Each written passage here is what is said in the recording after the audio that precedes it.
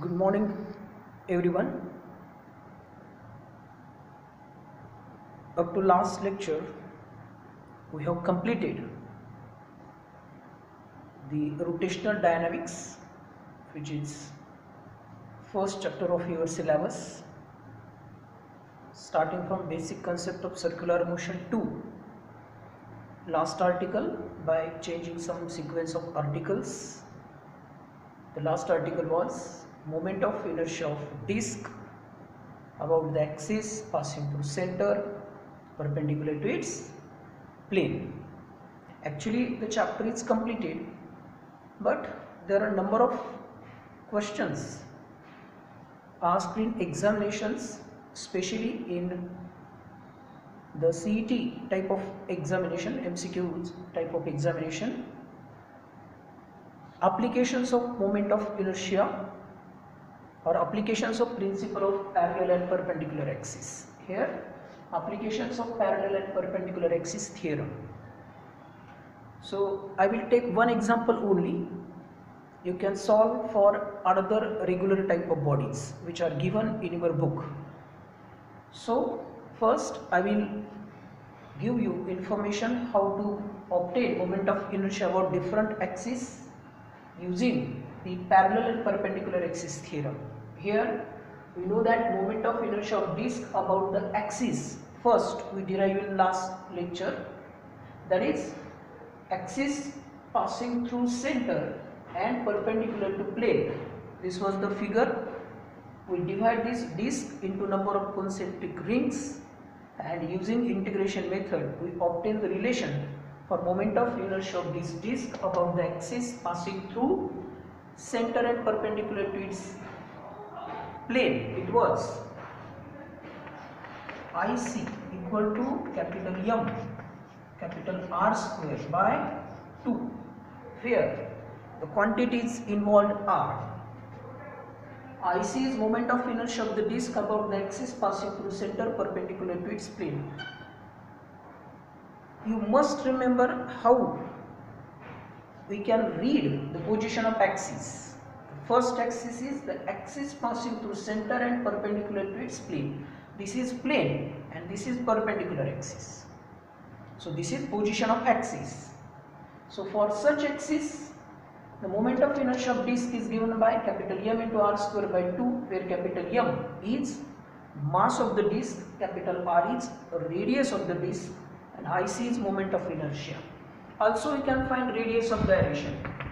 Therefore Kc is equal to, it is square root of IC by capital M, and therefore Kc equal to, solving this, capital R by root 2. We also derive this relation. So this was the actually derived article, moment of inertia of disk about the axis passing through center perpendicular to its plane. Now actual applications of this theorem, perpendicular and parallel axis theorem. Out of that, first one, how we can find moment of inertia about any axis as a tangent, but how perpendicular to plane. Remember the words, axis as any tangent to the disk but perpendicular to the plane. So this is the axis passing through center and this is parallel axis passing through any point which is tangent to the plane of the disk. Tangent to the disk but perpendicular to its plane. Here is plane of the disk and this axis is perpendicular. Now see here carefully, these two axes are found to be parallel to each other. So we have to find moment of inertia about any axis through point O. We have the principle about any axis, parallel axis, it is equal to sum of its moment of inertia about the axis passing through center of mass and product of mass of the body and distance between two parallel axes. Here distance between two parallel axes is capital R. So we can apply which theorem? Parallel axis theorem. So using parallel axis theorem we have IO equal to IC plus capital M into small r square. What is IC? IC is this one, mr square by 2. Therefore, IO equal to, this is capital M capital R square by 2 plus capital M as it is. What is small r? Distance between two parallel axes. It is capital R. So it is capital R square. After solving this, we can write IO equal to 2 into 1, 2. So this is capital MR square plus 2MR square divided by 2.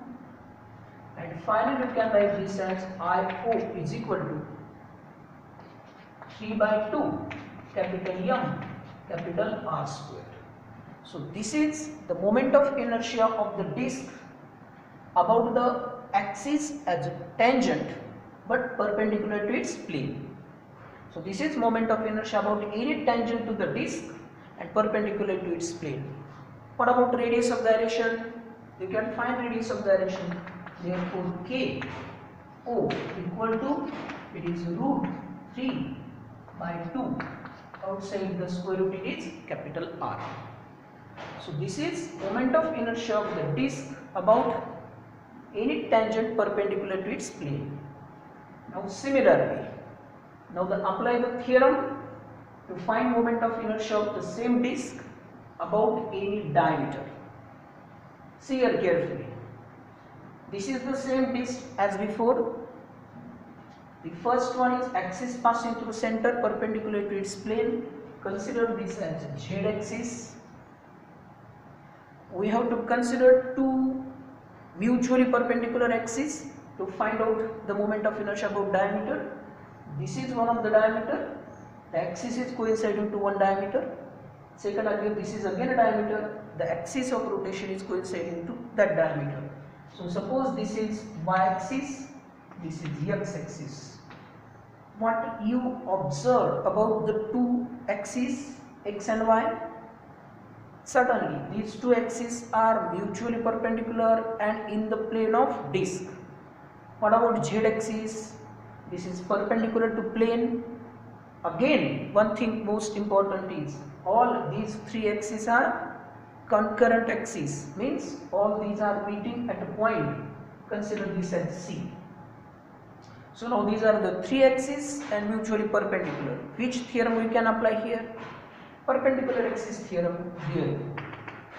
IZ equal to IX plus IY. IZ means here I see moment of inertia about the axis passing through center perpendicular to plane. What about Ix and Iy? X is one of the diameter and Y is also one of the diameter. So you can write this as IC equal to ID plus ID along any diameter. What is IC?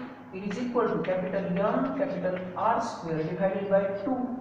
And here we can write 2 into ID, moment of inertia about any diameter. So finally we can write this ID as, take this 2 to this side. So it is M capital R square by, it is 4. So this is the moment of inertia of disc about any diameter. Using which theorem we obtain this? That is perpendicular axis theorem. So can we find the radius of gyration here? There. K about any diameter, radius of gyration about any diameter. Take this inside the root. So it is capital R by 2. So this is radius of gyration of the disc about any diameter. And finally, if the axis is, third application here, axis as any tangent in the plane. See here what is difference between this and this. Here it is also tangent, perpendicular to plane. Here it is also tangent, but it is in the plane of figure. So this is plane of disc. If we consider this axis passing through center, this as tangent perpendicular to plane, this as diameter, and what about this? This is tangent in the plane of figure or plane of disc. So this is again a tangent in the plane of disc. So consider this point as O, this point as again C. C means along any diameter. See here carefully, the axis is along diameter and second axis passing through point O is parallel to diameter. At what distance? At capital R. The two axes are now parallel to each other. To find moment of inertia about O, which theorem we can apply? Yes, parallel axis theorem. Now apply the parallel axis theorem here. Therefore, IO equal to IC plus capital M into small r square. Instead of IC you can write ID. Therefore, IO equal to ID plus capital M. What is small r? Capital R. So it is capital R square. But what is ID? Moment of inertia about any diameter. So we can write here IO equal to ID is capital M capital R square by 4 plus M R square. So finally solve this. 4 into 1, 4 plus 1, 5. So you can write IO equal to 5 by 4 capital M capital R square. Can you tell me the radius of gyration? So this is moment of inertia of the disc about any tangent. But how? The tangent is parallel to the diameter or the tangent is in the plane of disc. Here tangent is perpendicular to plane of disc. That is in the plane of disc. So what is radius of gyration? K about this point is equal to, it is square root of 5 by 2 into capital R. See here carefully the radius of gyration. Here it was R by root 2. Here it is root 3 by 2 capital R. Here it is R by 2. And here it is root 5 by 2. This radius of gyration shows the distribution of mass about the axis of rotation. If you observe carefully, this R by root 2 is 1.414. So this will be about 0.70. This is root 3 by 2. Root 3 by 2 is 1.5. 1.5 is root. Next it is R by 2, it is 0.5. And finally it is root 5 by 2. You can calculate the values and decide in which case the distribution of mass is close to axis and in which case the distribution of mass is away from the axis. So this is the application. Actually it is not given in your syllabus. It is just part of self study, we can say, or self creation, that is self study and self, we can how we involve in the study.